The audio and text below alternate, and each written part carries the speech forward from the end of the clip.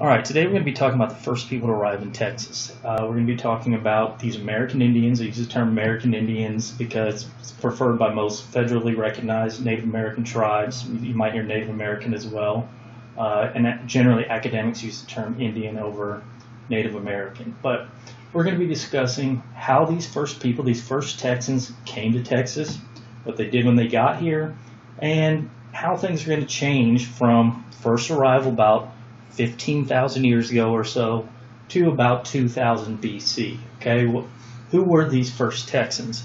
We're going to be spending a lot of time talking about American Indians in Texas. One of the reasons for that is that I think they're pretty important, and I also think there's a lot of misunderstandings about American Indians. So if you were to ask most Texans, most people in the United States, what do you think of when you think of Indians? Most people are going to get an impression that Indians were something like this. You know, people riding horseback, living off the land, nomadic, moving from one place to another, maybe living in a teepee. Now, you know, if you ask somebody older, somebody that grew up on movies in the 50s or 60s, something like that, their impression of American Indians might be savages, might be more bloodthirsty, something like that. If you ask somebody, you know, who grew up in the 70s, 80s, or 90s, they might have the more dances with wolves view of American Indians. But consistently, it's no matter if it's 50s, 60s, or 70s, 80s, 90s, you're going to get this impression that American Indians were sort of this uncivilized group that was, you know, again, constantly moving from one place to another, teepees, things like that. Absolutely, this is true that there were some American Indians here when Europeans arrived that lived like the people you see here in this picture. But, and by the way, a lot of these people in Texas when Europeans arrive are going to be nomadic hunter-gatherers. None, however, are going to have the horse. That's going to be something we're going to talk about later. But the thing is, in the United States and in Texas, there were other American Indians that were nothing like this. Okay, this is just one culture of American Indians. Just like Europe, just like Africa, just like Asia, you go from one place to another, and you're going to see entirely different language, entirely different foods eating, entirely different way of living, entirely different styles of homes. When people talk American Indians, we generally have this consistent view that American Indians shared religion, shared a culture. That is absolutely 100% not true. It's one of the things that bothers me when people talk about American Indians. There's no consistent culture for American Indians, okay? And the same thing goes with Texas. We're going to have some American Indians in Texas that were hunter-gatherers, that lived in teepee, that sort of fit the stereotype that everybody's seen from movies of American Indians. You know, some groups live like this. But we're also going to have American Indians in Texas that lived like this, that were sedentary, they were agriculturalists, they got most of their calories from plant products or you know, raising some domesticated animals, just like we do today. They born in a place, they live that place their entire life, they die in that place. They're not going around, you know, moving from one place to another. They're not, you know, the Indians you see in movies. And we have other groups that live something like this. Again, sedentary, build monumental architecture like the mounds you see in this picture. Again, not hunter-gatherers, okay? So that's one of the reasons that I want to talk about American Indians at length. Another reason I want to talk about American Indians at length is because a lot of our words and place names, and places, by the way, come from American Indians, all right? So here in Texas, we speak primarily English and Spanish, okay? Latin base is for Spanish, English, a little bit of Latin, and some Anglo-Saxon in there as well. Well, we also, within both of those languages, have incorporated American Indian words. So, you know, when Europeans come over, they don't have words for certain items. Things like pecans, okay? Things like hickory, things like mesquite. They aren't in the old world. They're here in the new world. When they come here, American Indians say, okay, well, this is a mesquite tree. Okay, this is, I'm going to call this mesquite. So certain words in our languages are American Indian in origin. Place names, a lot of our place names are American Indian in origin. So Europeans come along, they find a river for the first time. They're going to see what's the name of this. Sometimes they'll name it oh, this is a big river. So we got Rio Grande is a big river essentially. But other times they're going to name things after what the American Indians say, or the American Indian tribe that's closest to the river.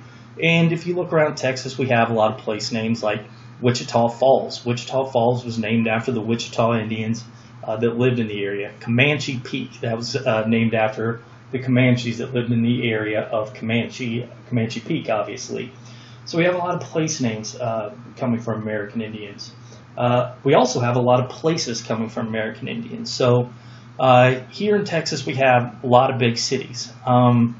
Dallas, Houston, you can throw those out, Austin as well. But it's some of our other bigger cities, El Paso, and San Antonio. Those are directly related to American Indians. The first people to settle in those regions were American Indians, and later on, the Spanish are going to come along. They have this idea to convert Indians into Spaniards, teach them Catholicism. In order to do that, they build these mission complexes, basically these church walled structures, and they start teaching Indians Christianity. The city then grows from there. You have maybe some settlers start living beside the missions. Then you have some soldiers to protect the people there. Next thing you know, you have a city. Next thing you know, Americans come in. They start settling there. And then you start seeing more and more businesses come along. Pretty soon, in the case of San Antonio, you have a population of, I don't know what it is today, 1.5 million, something like that. Probably more than that. El Paso, 700,000 or whatever. Those two places began as missions. Another big city that began as something to do with Indians, Fort Worth. Okay, we did have some of those nomadic hunter-gatherer Indians you see in the movies. Some of those were hostile to settlers. So in order to protect settlers, you're going to have the American government build a series of forts to protect against Indians. Well, people start living by the fort because it's the safest place. Then you get more settlers coming in, and pretty soon you've got a city by the fort. Fort Worth, that is of American Indian origin. You go out here to East Texas, you've got Nacogdoches. Nacogdoches used to be an Indian city, okay? Again, something we're going to be talking about is that you used to have these permanent settlements of Indians in Texas. These Caddo people we're going to get into in a little bit here. They used to live in cities of thousands of people. Well, they lived in Nacogdoches, is where one group of Caddos lived, cleared out forests, plowed fields there. They're going to eventually move or be forced out. We'll talk about that later. Americans come in.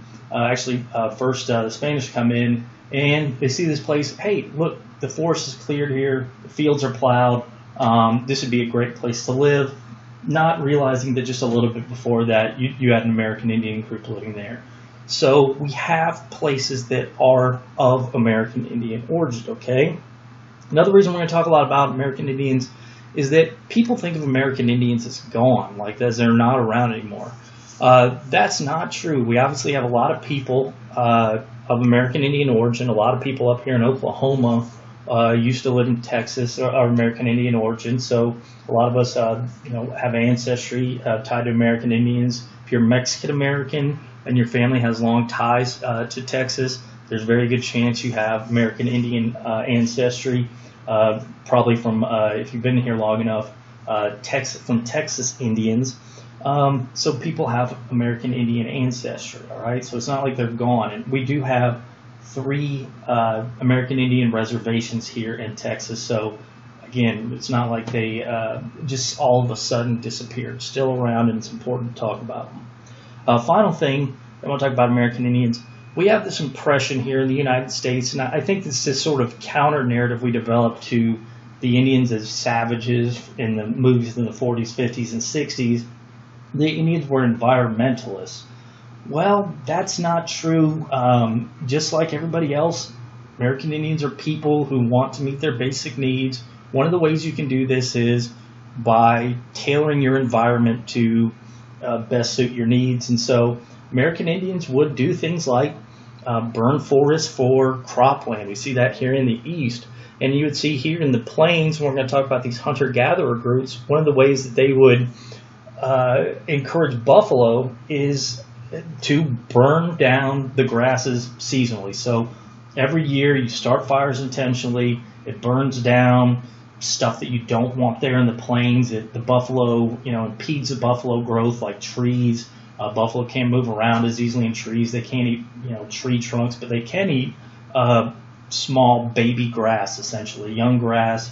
You burn down the old grass, and you get this new grass that's the buffalo like to eat. That's going to mean the buffalo will get strong, big, fat, and then you eat the buffalo. So some people argue, and this is going to be something we're going to be talking about, that we had so much seasonal burning here that it actually transformed the environment of the plains. Okay, so they in a way may have shaped what Texas looks like geographically, environmentally. Okay, all right, so we are going to talk a lot about American Indians during this class, but we're not going to talk about them as much as we will Europeans and Americans. All right, why is that? Well, it seems like you should be spending 95% of the time talking about American Indians. The first American Indians get to Texas about 15,000 years ago, and we don't see, Europeans arrive, or at least permanently, until the 1700s. Why would we spend, let's say 9/10 of the class, well, a little bit even longer than that, let's say 19/20 of the class, after 1492 or after 1700, when we're not getting nearly as much time from the first 15,000 years of human habitation? Why don't we get from 15,000 to 1492? Why isn't that the bulk of the class? Well, one of the reasons is there is going to be probably more impact on our day-to-day lives today from Spanish, Mexican, and Americans than there is American Indians. This is Texas history. That's a factor. Again, American Indians affect us, but probably not as much as those other groups. Other thing is that we simply don't know as much about Texas and the people living in it before 1492. American Indians developed a writing system down in Mesoamerica, but no American Indians in Texas had a writing system.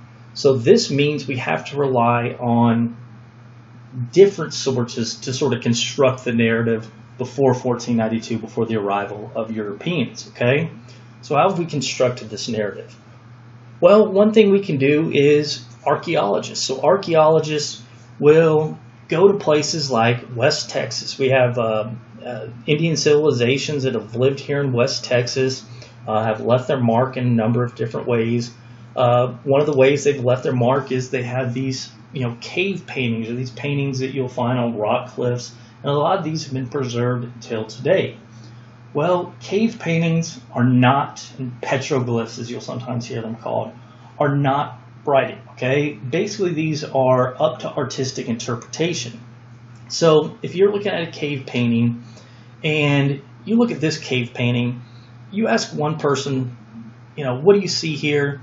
And they might describe something very different from, the next person. Even back at the time it was painted, that would be the case.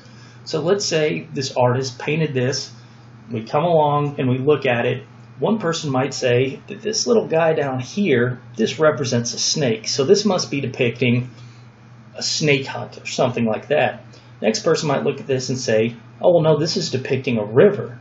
So right now, first thing we've looked at, we might have some confusion. Okay, up here, what is this stuff up there? One person might say, oh, those hills, so this is indicating a snake hunt that happened in some hills up here in this hilly area. Another person might say, well, no, that's just clouds, all right? Well, what are these guys over here? One person might look at that and say, well, these are shields, so this must be a battle or a party that's going out to fight an enemy. Another person might look at that and say, no, these are shamans. This is a costume they wore for a rain ceremony. So right now, we have multiple different interpretations of what this meant. You ask a guy from Ancient Aliens, who are these guys? He's going to, of course, say aliens because that's what he says for everything. So we have a bunch of different interpretations.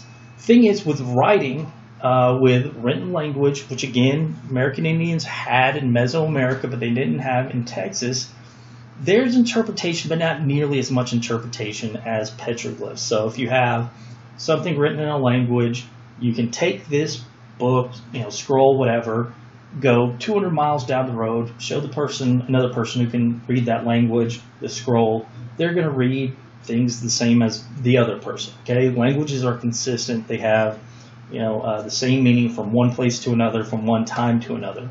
That's not the case with petroglyphs. There's no set standard for what each symbol means. So again, to one person this symbol means shaman, to another person this symbol means warrior, to Ancient Aliens Guide this symbol means aliens.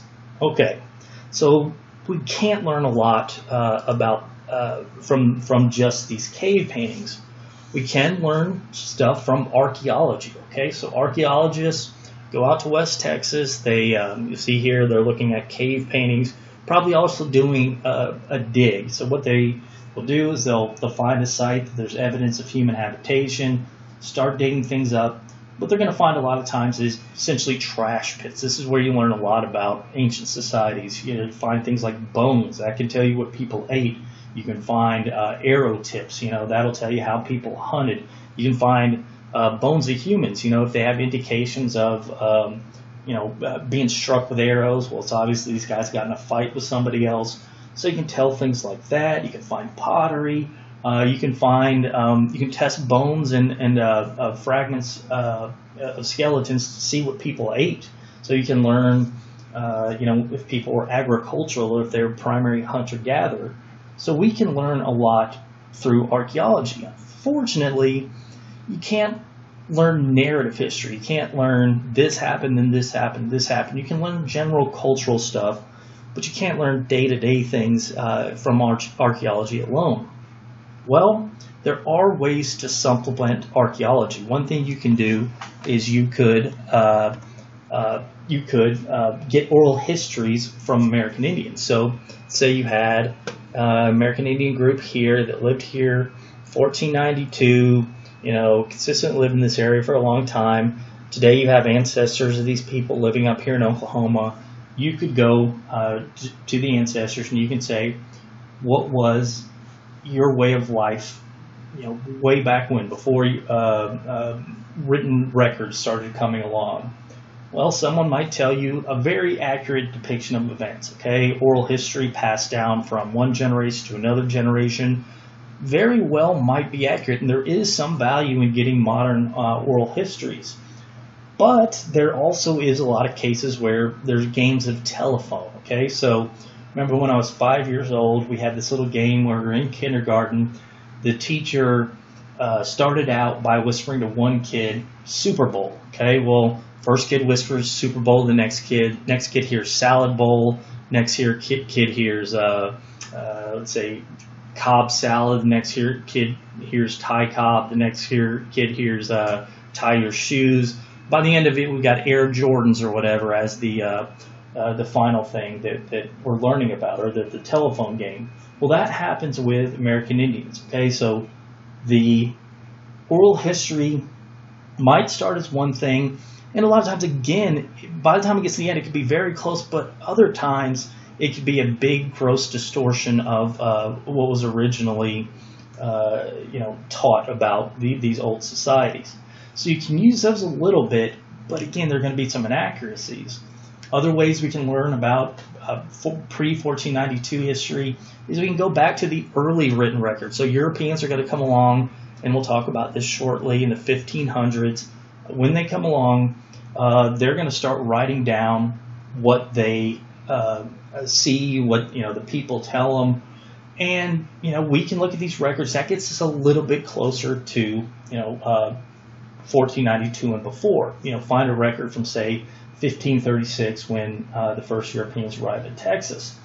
Okay, so that's going to be good. We can find some value there, but unfortunately, those sources are also going to have problems. So, for example, one of those problems is bias and talking about the things that are unfamiliar rather than things that are familiar.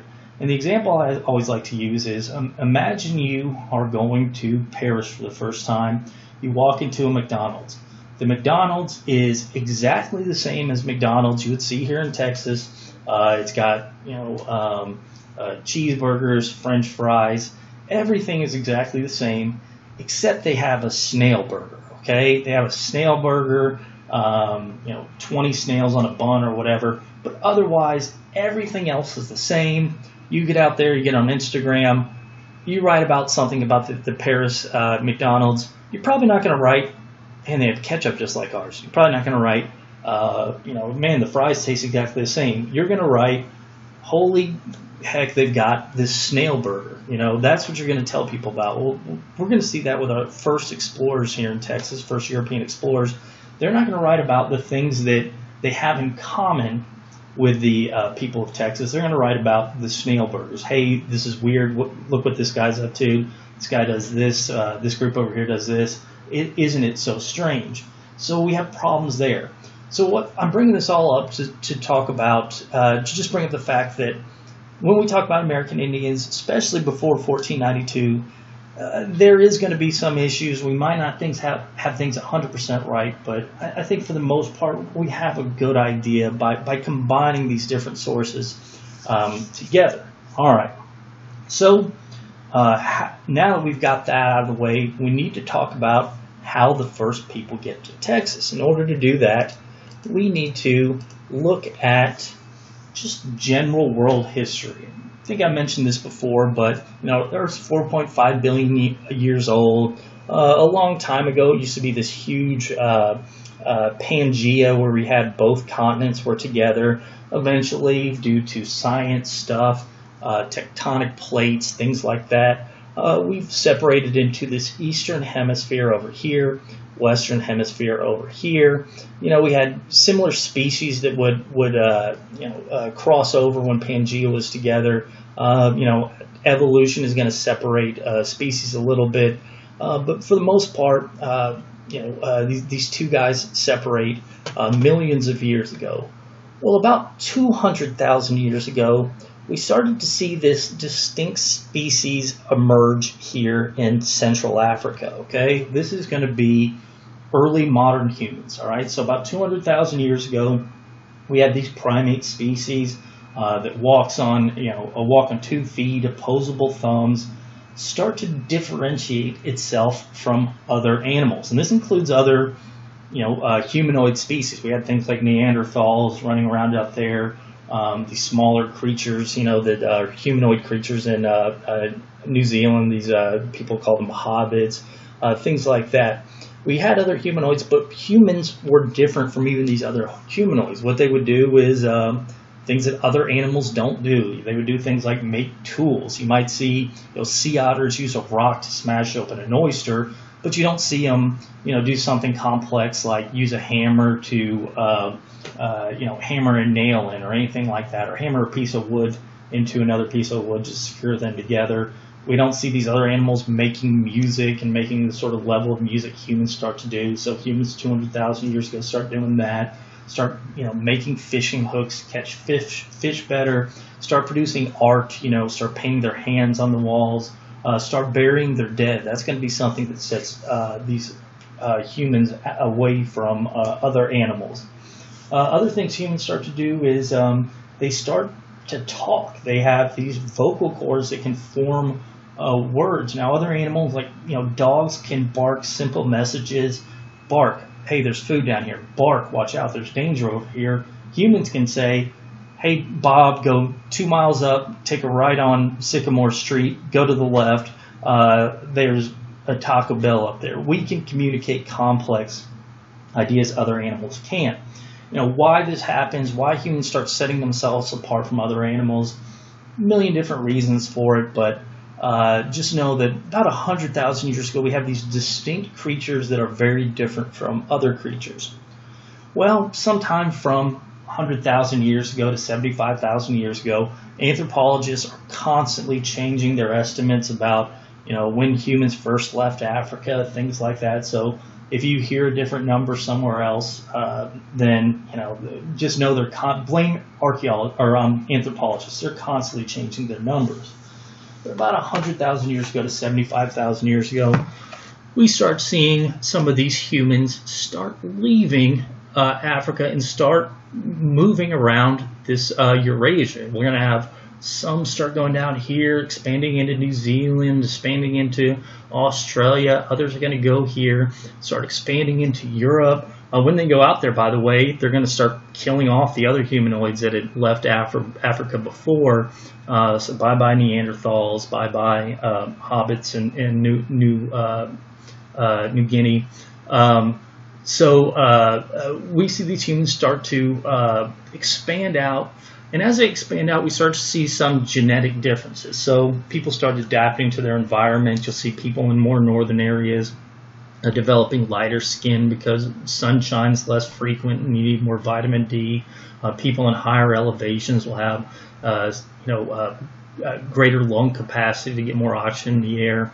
Nothing major, but just minor genetic differentiations from one group of people to another. So about 75,000 years ago, this process begins.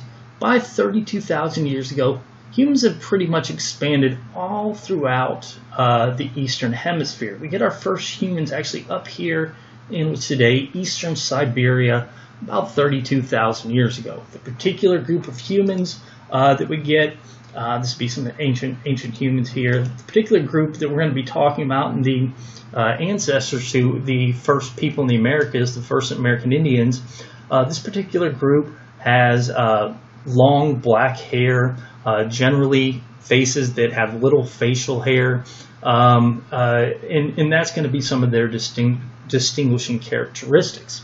So they arrive out here in Eastern Siberia about 32,000 years ago, and I should point out at this point, humans all throughout the Eastern Hemisphere, pretty much the same technology-wise. Nobody has developed agriculture.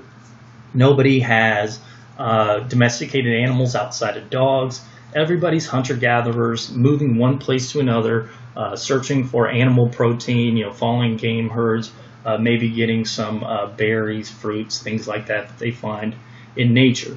Nobody is advanced like we're about to see, okay? So humans all over the place, relatively the same. The particular group here in Eastern Siberia, the same technology-wise as everybody else. Well, these humans get out here, and about 32,000 years ago, Eastern Siberia was different than it is in present day. So present day, you can't walk between what's today Russia and Alaska. There's water in this area. Well, about 32,000 years ago, the Earth was going through something called the Ice Age for science reasons that I'm not going to explain. And basically just know that the Earth was pretty much substantially cooler than it is today. Being colder means that more water is going to be trapped in the polar ice cap. So colder, ocean freezes more. That means that more water trapped in the ice caps, which means less water is in the oceans. So what this means is that about 32,000 years ago, this area between Alaska and Russia, the sea levels are lower, and it was low enough to where there was this sort of land area in between Alaska and Russia in a place that historians have come to call Beringia. Okay, it's not a bridge; it's this whole area of Beringia. So these humans move out here about 32,000 years ago. They're following these game herds. They get into what's today Alaska, and they sort of stop right there. Okay, so one of the other effects of the Ice Age is that North America was substantially colder than it was today, and Canada actually used to be covered in glaciers. So you go out here to Canada, today there's a couple glaciers still around. It's still obviously very cold in Canada. But back then it was even colder. It was so cold that during the summers, ice wouldn't melt in a lot of areas. Eventually it gets covered in this imagine it, dozens and dozens of feet of ice. So humans get here, and when they find, right at the border of what's today Alaska and Canada, they're going to encounter almost like an ice wall. Think about it if you've seen Game of Thrones, like the ice wall in the northern part of Westeros. So you've got this ice wall. They get here on this ice. No, there's no plants growing because ice is covering everything. Animals aren't growing out there because there's no plants to eat. So humans basically stop. This is just sort of this impediment to go any further. So from about 32,000 years ago to about 20,000 years ago, again, dates, you might see different dates from one place to another about when these events happen. But for the most part, 32,000 years ago, about 20,000 years ago, you have humans halt here at the border of Alaska and Canada. Well, about 20,000 years ago or so, science stuff kicks in and we start to see the Earth warm and we see the end of the Ice Age. Well, what this is going to mean is that we're going to start seeing some of this land along the coast that used to be covered in ice. Let's say early humans had, these small boats.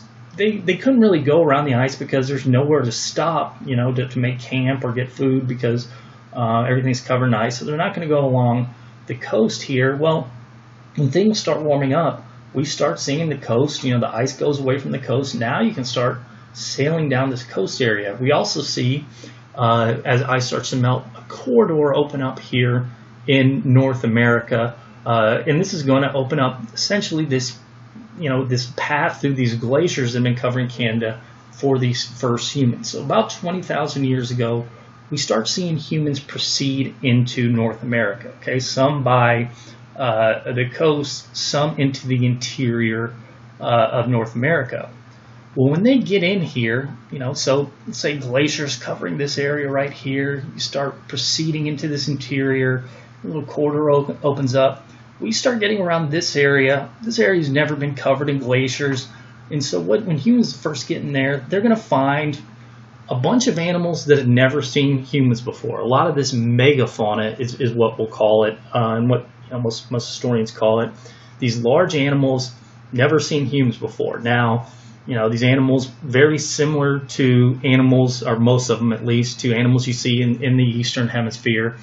But the problem for these animals is they never encountered humans, this advanced species that makes tools, things like that.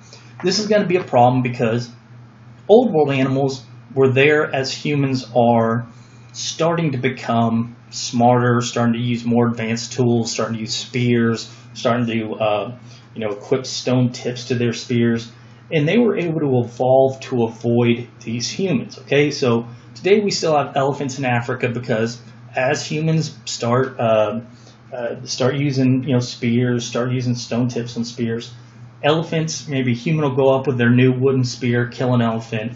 The elephants around them, the ones that are scared of the humans and realize, man, these guys are dangerous, they're going to evolve, or they're going to have kids, they're going to survive. And eventually the more skittish around human elephants will be the ones that survive, the ones that have kids. And they sort of evolve alongside humans. They learn and adapt to humans as humans are starting to become more advanced technology-wise.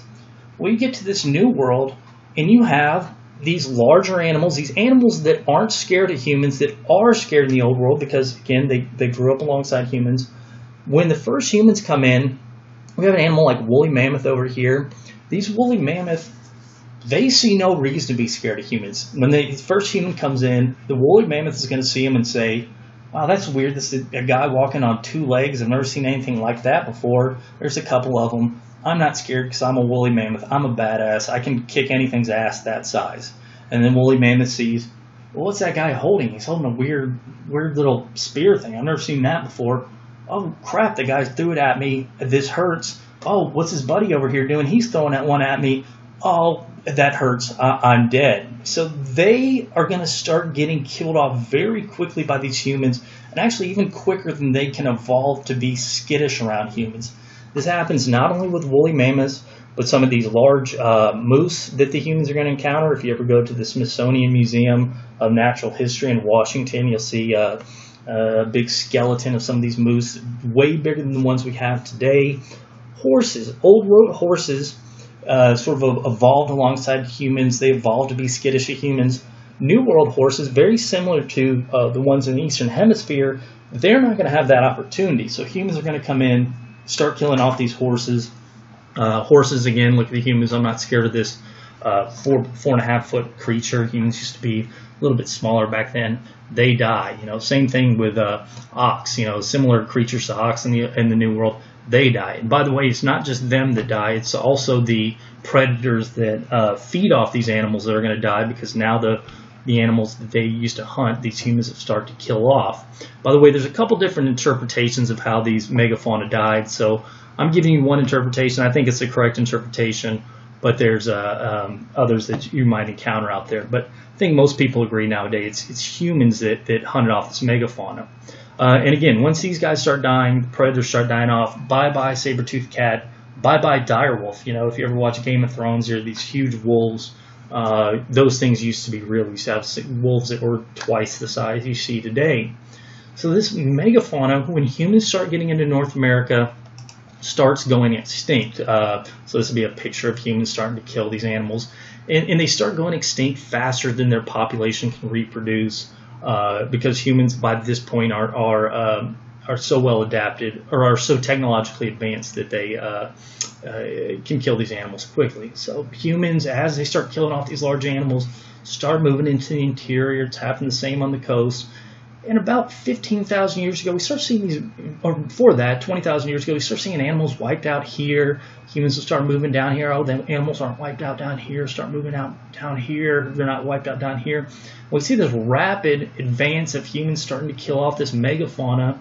Again, not all humans are going to start, going down south. We'll see some remaining behind, finding other ways to live. But a good chunk of these first American Indians will move into the interior as the animals die off to find new sources of megafauna. We think this is how the first humans came to Texas. So about 15,000 years ago, we had these humans come down, probably through the Texas Panhandle, in search of these megafauna. So back 15,000 years ago, they're going to find new sources of woolly mammoth, and the first actual human evidence of humanity in Texas is we have evidence right outside of Austin of a woolly mammoth hunt. We have a woolly mammoth skeleton that has clear indications of spear tips. Bones are dented by the spears or sliced up by the spears. Humans, it looks like, it cooked the woolly mammoth. We also have evidence of a woolly mammoth hunt near Lewisville, Texas, up here. So we know humans were here about 15,000 years ago. Carbon dating tells us when this happened. And these humans come in and start killing off the megafauna. Again, once the megafauna is gone here, some humans are going to start moving south, clearing out the megafauna, North Mexico, then Mexico start moving to South America. But, this is generations and generations, and not all humans are going to proceed south. Some humans that sort of stay behind. And by the way, humans that move south about 10,000 years ago, pretty much all the megafauna outside of a handful of giant sloths in South America have gone extinct by about 10,000 BC. Again, not everybody moved with it. Some people remain behind. So we're going to have some humans here remaining in Texas after megafauna go extinct 15,000, 14,000 BC, whenever they went extinct in Texas. And now the megafauna are gone, these humans are going to have to find new ways to get sustenance, new ways to provide food. What happens when the megafauna are extinct? It used to be easy to get your nutrition. All you had to do was go down and kill the large armadillo. That was another megafauna animal. The thing that's not scared of you, just stick a spear in it, you got food. Well, now those guys are gone. Where are we going to find our sustenance? And by the way, one other thing about the megafauna, this is going to kind of screw over future generations of American Indians. So in the old world, in the Eastern Hemisphere, humans back there, the animals evolved alongside them. Well, humans are later going to learn to domesticate animals, so they can take the horses that had evolved to run away from them. They can breed them to becoming to the point where they'll allow humans to ride them.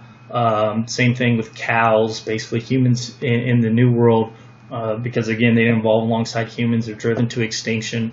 Humans in the New World won't have these cows to breed to where you can use them for meat or milk.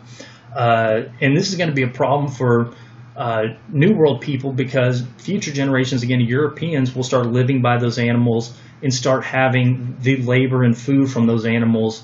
That's going to be an advantage over American Indians.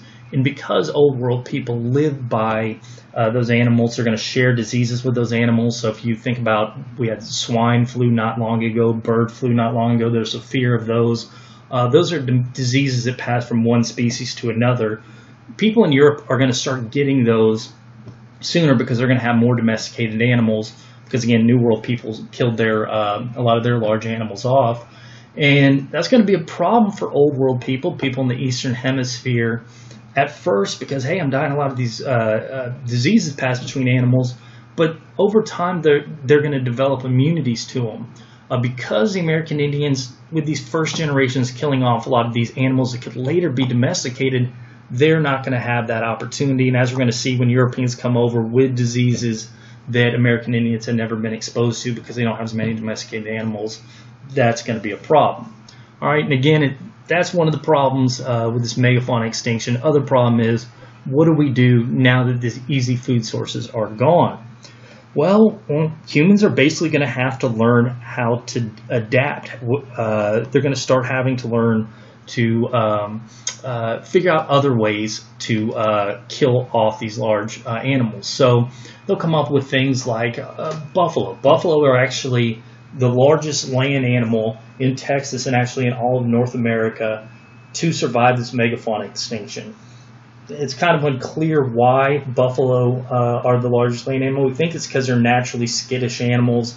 They saw these humans come in, even though they're smaller than them, the buffalo run away. They end up surviving. So that's the largest land animal around, but they're hard to hunt. You got to get close to them in order to hunt. Or, if they see you, they're going to run away.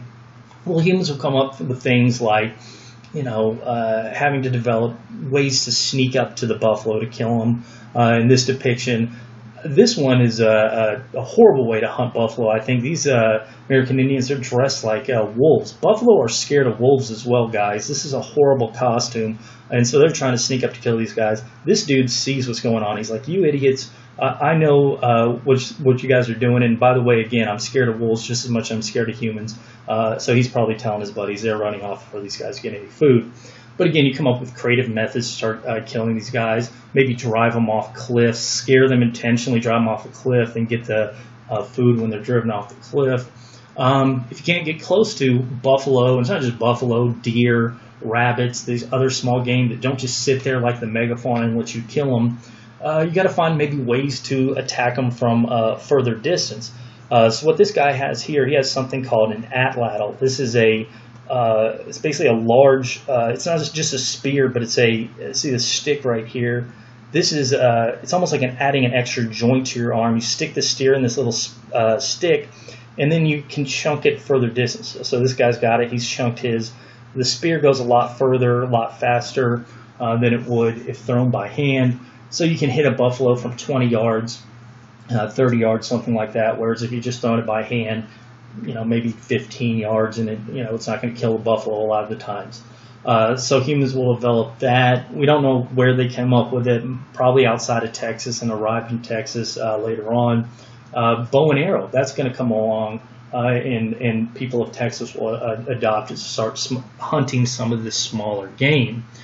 People of Texas will start coming up with methods to, set intentional grass fires. I mentioned before possible environmental effects. Well, people of Texas, these hunter-gatherers, sometimes will set grass fire to herd buffalo where they want them, and then start hunting them easier that way, or chase deer out of forests by setting the forest on fire.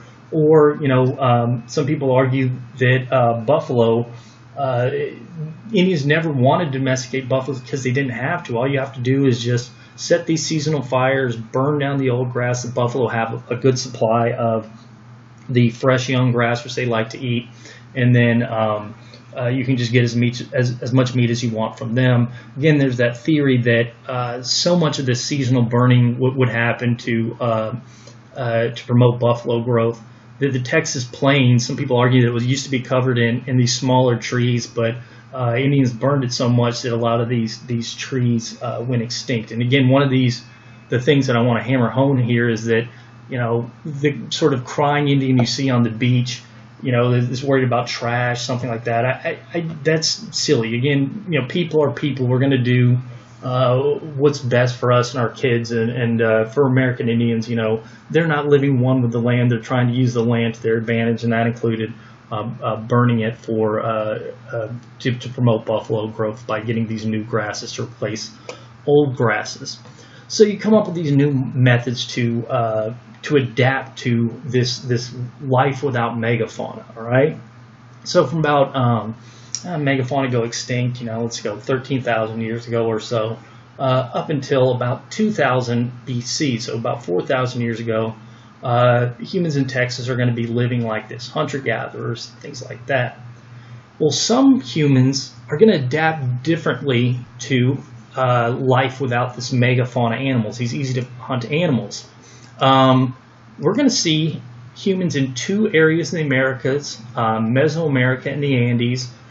They're going to start developing agriculture, and eventually this agriculture is going to reach Texas. All right, so about 10,000 years ago, 8,000 BC, we don't know exact timeline here, and we don't know exactly how this happens, again, because there's no written records, but what we think is a group of hunter-gatherers here or down here. By this point, the megafauna are all extinct throughout the Americas. We think of groups here, they're sitting here on a seasonal migration, moving from one place to another, hunting the remaining small animals. Somebody realizes, and we think this happens independently in both of these places, that, hey, you know, last time when we were in this area, we were here last year moving around chasing these animals. Remember we ate those berries. There's the natural berries. And somebody realizes, yeah, you know, maybe talking to their friend in the hunter-gatherer tribe. And their friend says, yeah, I remember there. And then after we ate them, I remember these little tiny, you know, brown things, let's call them seeds. You know, they would come out when we went to the bathroom over in this spot, you know, over there. And the other guy's going to look, and maybe another member of this tribe, and say, hey, you know what's funny is that when we went to the bathroom, there's more berry bushes growing there. And the other guy's going to say, well, do you think it was because of planting these seeds? Again, this is not exactly how it happened. Nobody knows how it happened. We think somebody makes this observation, and then one of these tribes says, member of the tribe say, well, let's do an experiment. Let's, you know, stick some of these seeds in our poop and see if next year we have bushes growing up. Well, sure enough, next year comes around, there's bushes growing up. Well, maybe this group decides, let's stay here 2 more days and let's plant a couple more seeds. So next year comes around, we'll have more berries to eat because we really like those berries. And let's say, this group still goes around for 360 days of the year, chasing animals, getting plants from other places, but they spend this 5 days at this berry place planting these seeds. Well, you know, let's say a generation passes, maybe somebody down the road, the kids and grandkids says, you know what, these berries, they are being eaten by these insects. What if we stay here an extra couple days, pick off the eggs, insect eggs from these bushes? I bet we'll have more berries. So instead of staying there 360 days a year, now they stay there, staying there 5 days. Now they stay there 10 days picking off these insect eggs. Again, not exactly how it happened, but something like this. Now they're still mostly hunter-gatherers, but they're just spending a little bit more time in this one area. Well, let's say 100 years pass, somebody says, you know what, every time we plant these seeds, mice eat the seeds. So what if we spend our time an extra week here and we dig little channels and we plant the seeds 2 inches deeper? The mice won't eat the seeds, won't dig them up. So now they spend an extra 2 weeks there. Now at this point they're still 11 months hunter-gatherers, but they're in one place for a month. Then maybe, again, this doesn't happen within a generation, it happens over hundreds and thousands of years. Maybe 150 years from then, somebody says, hey, what if we stay here an extra month? And I noticed that years where it doesn't rain, we don't get as many berries. Why don't we just dig a channel from the nearby creek and have it flood the berries so they get enough water?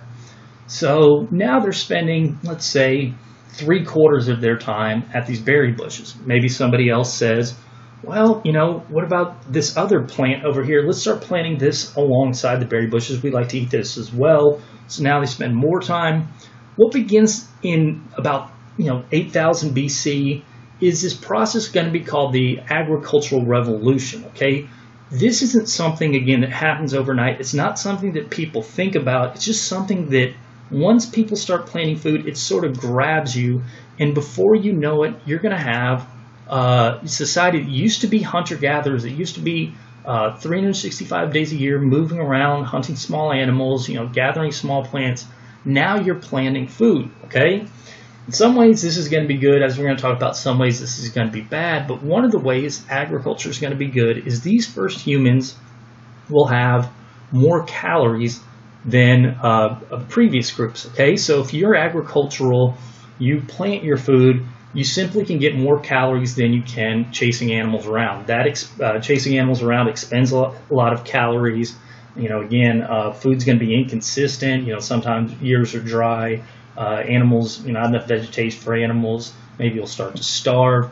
But if you're agricultural, calories aren't always consistent because there's going to be years of drought. But if you use the same amount of effort to plant crops as you do hunt, you're going to get more calories than you would hunting and gathering. And what this is going to mean is that you can have the work of a couple people provide for everybody.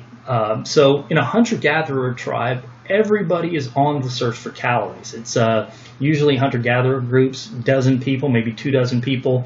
All of their energy, or just about all their energy, is devoted towards searching for food. That's not the case with agricultural societies. In agricultural societies, you can have a small percentage of people provide the food for everybody. So in the United States today, it's something like 2% of people, farmers, provide the food for 98% of the people. Now, it wasn't anywhere near that when agriculture first started taking hold in American Indian societies. But it is going to free up labor for other purposes. Okay, hunter-gatherers really can't do anything. They can't devote a lot of time to creating music, art, anything like that, because they're constantly searching for food. But if you have, again, early agricultural societies, let's say these three people here, they start planting the food. They, through their labor, can provide for everybody in the tribe. Okay, so hunter-gatherers, all these people be working. Now we've only got 3 people providing for food enough for everybody. So what that means is that the rest of these people can now do things you can't do as hunter-gatherers, and we can put them to work doing other things. Okay, so let's say this person right here, hunter-gatherer tribe, again, they'd be searching for food, but now they don't have to because these people are providing for them. How can we put this guy to work? Well, what you can do is you can put them to work on, say, developing new technology. So maybe this person, what they do is they take all the berries at the end of the year or whatever type of plants are growing, and they're just going to pick out the ones that are the biggest, the ones that taste the best. And what they'll do is, maybe plant those the next year, have these guys plant those ones, which means that next year's crop of berries or whatever is going to be have more calories, have more nutrition. And so now you can maybe just have 2 people working for the rest of these people. So maybe you have somebody developing, breeding different strains of plants. And by the way, this is something that you're going to see in Mesoamerica, something that's going to be important to what we're going to talk about in Texas. Indians in Mesoamerica, they actually take a grass that you can barely get any calories out of called teosinte, and they're going to start breeding this thing, taking the bigger kernels until after hundreds of years they get something that resembles modern day corn. That was almost inedible until you started seeing this crossbreeding.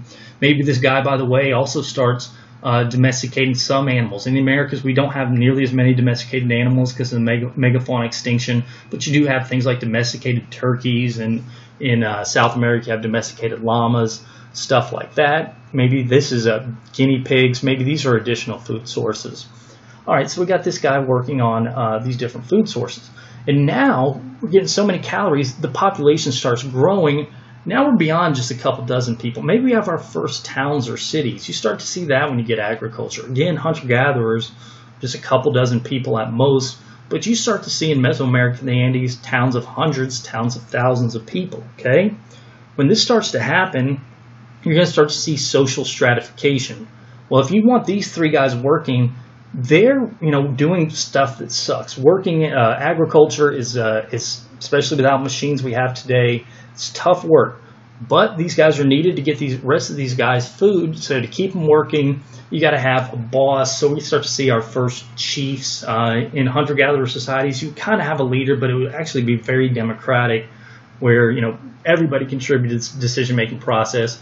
Well, if you got some people working doing the bad jobs, you got to kind of have another person on top to say, this is why you need to do the work. You guys do this, you work on domesticated animals, you work on this, you work on this. You need to have diversification of labor, and you also start to see governments, okay, complex governments. So this guy, he appoints somebody to watch over the workers to make sure they keep working. He's the one making decisions. And as we're going to talk about, that leads to class structure. We'll get to that more in a second. So we start to see government form. We also start to see art, complex art. We had simple hand painting, stuff like that.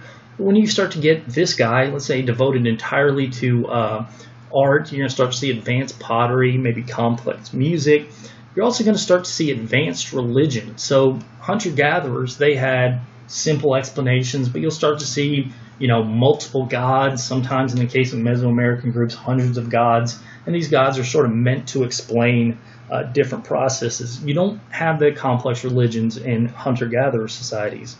You start to see, again, maybe somebody developing better technology. This guy's our inventor, comes up with a better, gardening implements to make the planting crops easier. Maybe he comes up with, writing, which is what some we see in Mesoamerica. Maybe he comes up with, better boats to supplement their diet through fishing. And by the way, a lot of these agricultural societies, they're not going to completely give up their hunting because, again, they don't have the animals like the cows and the pigs because, again, their ancestors drove them to extinction. So we will still see some hunters being sent out. Maybe one of these guys is sent out to provide the protein. Maybe this guy invents a boat that's going to allow these guys to better fish to allow them to get their protein needs that way. Again, you can't have inventors. We have inventors today because we have our farmers providing the rest of our food. All right, so we start to see complex religion, start to see big cities develop. Maybe this guy over here, maybe he becomes military, all right? Maybe we start to run out of land, send this guy over here to this group over here who's also starting to pick up on our agriculture. They're starting to grow food as well. Well, let's get this guy. He trains to become military. We send him out to kill that group. Then we either take them over, make them provide for us, or we just take over their land and we start to get more calories for our people by farming their land. So you start seeing military come out with these more complex societies and more agricultural societies. So you start to see these things happen with agricultural societies, and pretty soon you're going to have cities again develop. You're going to have large population centers, and again, this begins in Mesoamerica in the Andes. Well, with this, agriculture, you will start to see some negatives. Like, again, if you have people telling other people they got to work, you're going to have class. So you're going to have people at the bottom that are laborers, get somebody at top that's the boss. He's not going to have to work as hard. You're going to have, maybe shamans, sort of under the boss. Sometimes they are the boss, actually, in a lot of these societies. And they're going to have more than people at the bottom. Again, people at the bottom, agriculture is a lot of hard work. So their backs are going to get bent over. Human bodies made to hunt, not really to plant crops. So you got to sort of force them to work. You're going to start having wars, again, as agriculture starts to spread. So one group will see another group do it, see their population growing. Maybe I should do that. Have competition for resources. There's some argument about whether there's more death in hunter-gatherer societies versus agricultural societies. Probably more death in hunter-gatherer societies, but the scale's bigger when you get to these agricultural societies. So as the populations get larger, wars become more deadly simply because there's more people. One thing I should point out, as agriculture starts to spread, there's not going to be hunter-gatherers aren't going to immediately go away because, as we'll talk about, not everywhere is good for growing crops. So some of these agricultural societies will have hunter-gatherers occasionally stealing their stuff. Another problem for agricultural societies is you start to see that nutrition isn't going to be great. So you get more calories, and you're actually, one of the good things over hunter-gatherers is you can store a lot of these calories. Corn, you can dry corn, you can stick it in a storage place, and in years where it doesn't rain, you have a store of corn. So you're going to survive those winters where if a hunter-gatherer society, there's a drought, animals die, they're going to die. These guys can store food for years where there's shortages. So that's an advantage of agricultural societies. But there is a problem when you start living off only a couple crops. So as we'll talk about, corn, beans, and squash are a big a player in the American agricultural societies. Those are great. They provide protein, they provide carbohydrates, they provide fat, but there are certain nutrients they don't provide. And in a lot of these societies, they are going to be a little light on protein because hunter-gatherers, they just simply get more of these game. And this means that you're going to start to see things like malnutrition, which is weird because you think more calories, more nutrition. That's not the case. Hunter-gatherers, again, when they do have food, when they don't, they're in trouble. When they do, they're getting something like 70 different sources of food. So they're eating grubs, they're eating leaves, they're eating wild strawberries, they're eating fish, they're eating whatever. So they have a diverse diet.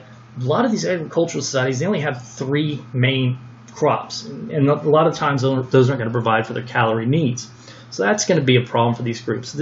Agricultural societies, you see osteoporosis, you see tooth decay. So one of the ways we know how and when a society develops agriculture is because their teeth start rotting. So, archaeologists, one of the first things they look up when they dig up a skeleton is to see how much their teeth are rotting. Human teeth were made for hunting and gathering, occasional fruit, mostly animal protein and fat.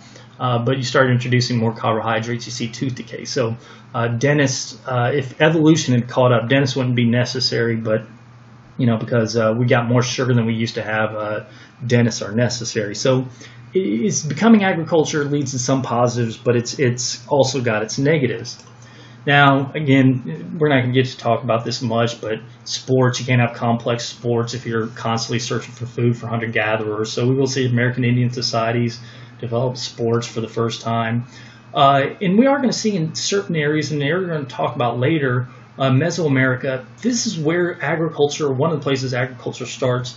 And this is going to be where you're going to see the highly advanced society. So this is a mural of the Aztecs. So it gets to the point where in Mesoamerica, things become so complex that Indians will have these large cities. This Tenochtitlan, which we're going to talk about, 200,000 people in it. And again, you're going to have pottery, you're going to have cotton clothing, you're going to have gold, silver, jewelry, plumbing. You're going to have stuff like that you can't get close to having if you're a hunter-gatherer society. Another picture of Tenochtitlan, which we'll talk about soon. So all this agricultural revolution, again, it begins Andes, Mesoamerica, and it's going to start spreading from there. So 10,000 years ago, it's going to start spreading north from 10,000 years ago. But it's not going to be, it's going to take 6,000 years, so from 8,000 BC until 2000 BC for it to get from here up to northern part of Mexico, what's today Texas. 2,000 years. Why would it take so long to go that distance? Well, what we think is that, first of all, a lot of hunter-gatherer societies, they're a little hesitant to adopt this stuff in the first place. It kind of looks weird, but again, if you see that your enemy's population growing, you might start adopting it. But we think that the main reason is that here in northern Mexico, the land is simply not good for growing agriculture. It's just bad. Like you try to plant food here today, even with modern technology, it's kind of tough to grow food in northern Mexico. So what we think is that people see down in Mesoamerica they're growing food, try to grow food up here, but it doesn't take, this just doesn't grow food, so I'm going to continue to be a hunter-gatherer. So we'll actually see people here in northern Mexico, when Europeans arrive, they're still going to be hunter-gatherers because food doesn't grow. So we see a couple people, though, start adopting agriculture here, and it starts creeping its way, but because the harshness of the land is very, very slow. Again, if it doesn't grow perfectly, you're maybe sticking with hunting and gathering. So it's a slow process. So it actually takes about 6,000 years. And what we think is that it sort of creeps its way up. In about 2000 BC or so, we see it start getting up here into Texas. So right around here, what's today, Presidio, we think right around this area might even be the first place in north of Mexico that has agriculture. And it's going to start spreading north from there. It's going to spread up here into, again, far west Texas and then into New Mexico. And then we're going to start seeing, once agriculture gets up here, again, far west Texas and then into New Mexico, some of these more complex civilizations start to develop, agricultural civilizations that they couldn't have developed without agriculture. So we're going to talk about that next time.